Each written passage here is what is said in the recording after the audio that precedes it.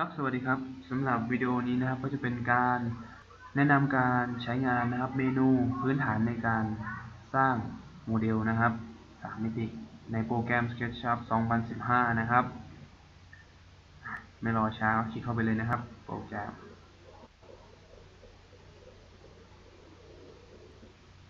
สำหรับหน้าตาโปรแกรมก็จะประมาณนี้นะครับทีนี้นะครับ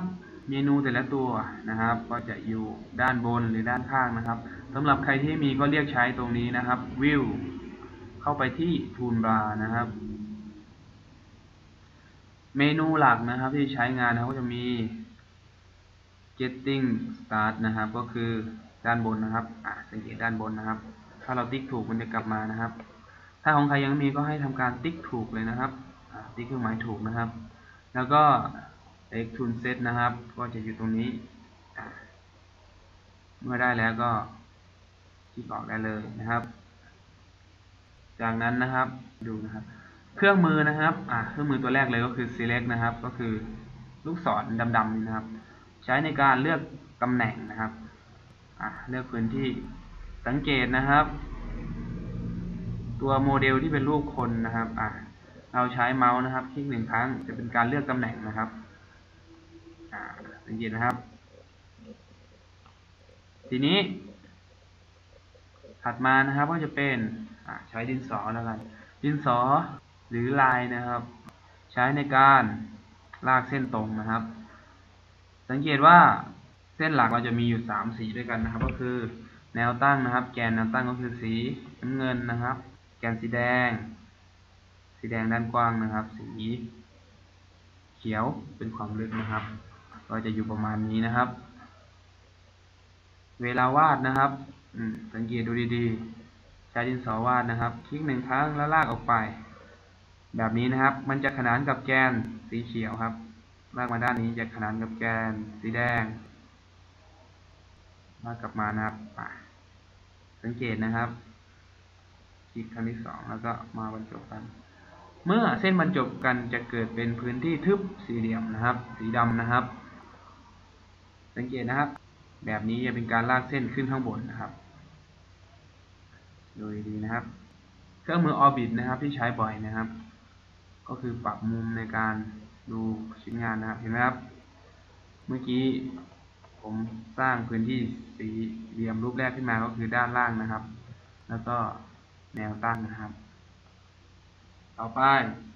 เป็นเส้นอิสระนะครับใช้ในการสร้างพื้นที่ภูมิประเทศนะครับออกแบบแผนที่นะครับที่ใช้ตัวนี้ Freehand นะครับถัดมาจะเป็นสี่เหลี่ยมครับ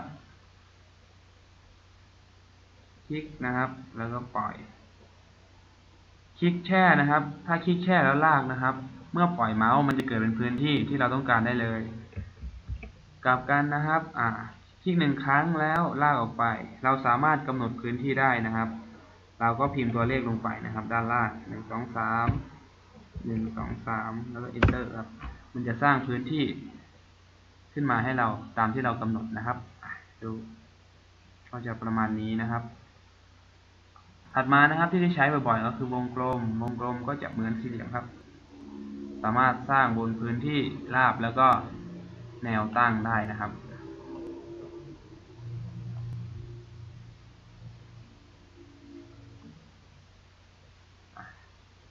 โอเคนะครับ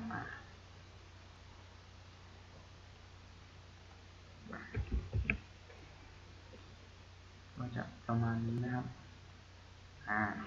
ถัดมาตัวนี้นะครับใช้ในการสร้างเส้นโค้งนะครับดูดีๆนะครับเราจะตัดขึ้นมาตรงนี้นะครับใช้เหมือนวงเวียนครับตัวนี้ทำหน้าที่เหมือนวงเวียนคลิก1 ครั้งนะครับแล้วก็เลื่อนมาตำแหน่งที่2นะครับเลื่อนมาตำแหน่งที่2พอได้ระยะที่ต้องการแล้วนะครับพอได้ระยะที่ต้องการแล้วคลิกครั้งที่2ครับครั้งที่3คือทำการลากครับเหมือนวงเวียนเลยนะครับตัวนี้สังเกตดูนะครับเมื่อได้พื้นที่แล้วก็คลิกปล่อยนะครับดูนะครับคลิก1 ครั้งลากมาพอได้ระยะที่ต้องการแล้วค คลิกครั้งที่2ครับจากนั้นทำการวาดวงกลมครับได้ที่แล้วก็ปล่อยจะเป็นประมาณนี้นะครับถัดมาตัวนี้ครับรูปพอยต์ใช้ในการสร้างส่วนโค้งครับลองดูรูปสี่เหลี่ยมที่เราวาดขึ้นมานะครับ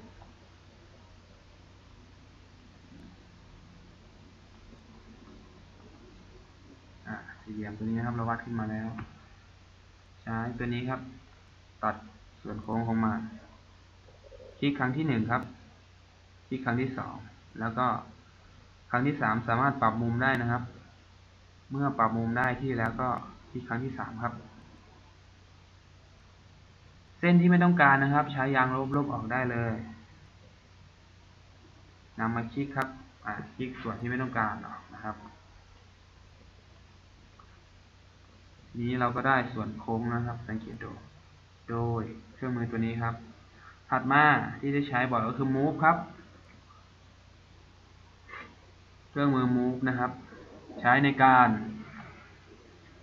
เคลื่อนย้ายตำแหน่งนะครับหรือ copy งานของเรานะครับคลิก1ครั้งนะครับแล้วมาชี้พื้นที่ที่เราต้องการนะครับคลิกแช่ไว้แล้วลากสังเกตนะครับจะเคลื่อนที่โดยอิสระนะครับเป็นการย้ายตำแหน่งทีนี้นะครับสำหรับการคัดลอกรูปภาพนะครับก็เอานำเมาส์มาชี้พื้นที่ที่ต้องการนะครับแล้วกด Ctrl แช่ไว้นะครับสังเกตมันจะขึ้นเครื่องหมายบวกครับจากนั้นคลิกแล้วลากออกไปครับสังเกตนะครับคลิกแล้วลากออกไปมันจะทำการ Copy รูปภาพเดิมนะครับที่เราสร้างไว้เห็นไหมครับเหมือนกันเลยถัดมานะครับเครื่องมือ Part and Pull นะครับเป็นการเครื่องมือที่ใช้ในการสร้างมิติให้แก่รูปภาพนะครับดูนะครับทำการยกขึ้นเป็นการยกระดับนะครับสร้างมิติให้แก่ชิ้นงานสังเกตนะครับผลักเข้านะครับ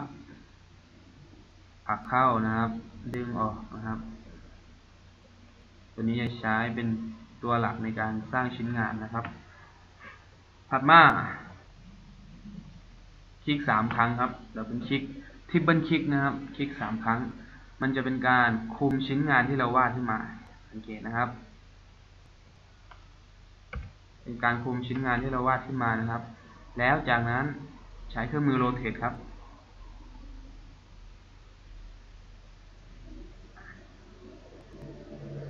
คลิกนะครับ1ครั้งครับคลิกครั้งที่2แล้วทำการหมุนครับสังเกตได้ไหมครับทำการหมุนปรับทิศทางนะครับของชิ้นงานของเราได้ทีแล้วก็ปล่อยนะครับสามารถปรับได้หลายทิศทางนะครับนี่คือเส้นทิศทางที่เราเลือกได้นะครับพอได้แล้วก็คลิกนะครับแล้วก็ทำการหมุนครับตรงนี้นะครับก็จะประมาณนี้ครับตัวนี้ต่อไปเครื่องมือ follow me นะครับสร้างสี่เหลี่ยมขึ้นมาก่อนนะครับดึงขึ้นโดย follow me นะครับเครื่องมือ follow me นะครับมาดูนะครับใช้ตัวนี้สร้างส่วนโค้งครับ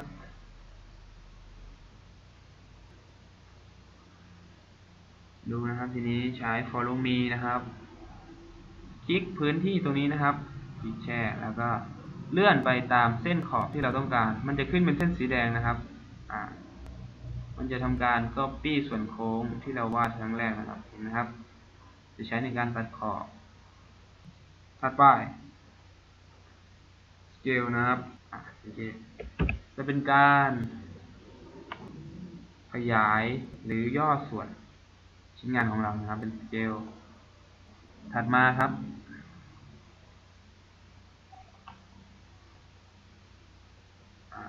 จะใช้ตัวนี้ให้ดูนะครับการสร้างสี่เหลี่ยม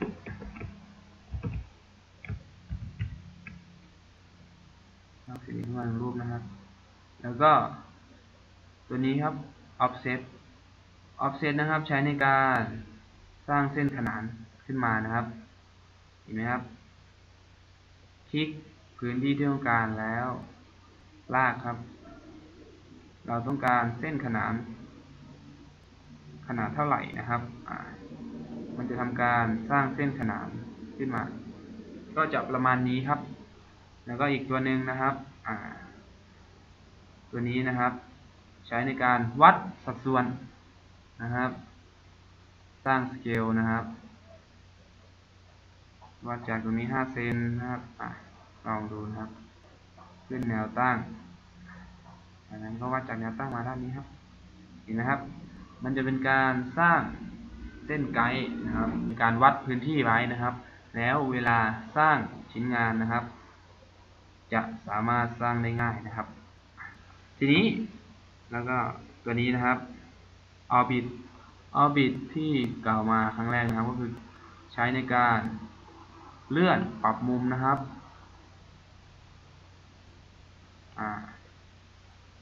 ตัวนี้นะครับซูมเอาท์ซูมอินหมุนลูกกิ้งที่อยู่บนเมาส์นะครับตรงนี้นะครับสามารถปรับมุมได้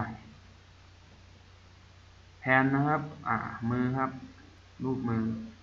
สามารถเลื่อนตำแหน่งครับเป็นการเลื่อนตำแหน่งหลักๆที่ใช้นะครับก็จะมีประมาณนี้นะครับสำหรับการขึ้นรูปและสร้างโมเดลในโปรแกรม SketchUp 2015 นะครับผิดพลาดประการใดก็ขออภัยไว้ณที่นี้ด้วยนะครับขอบคุณครับ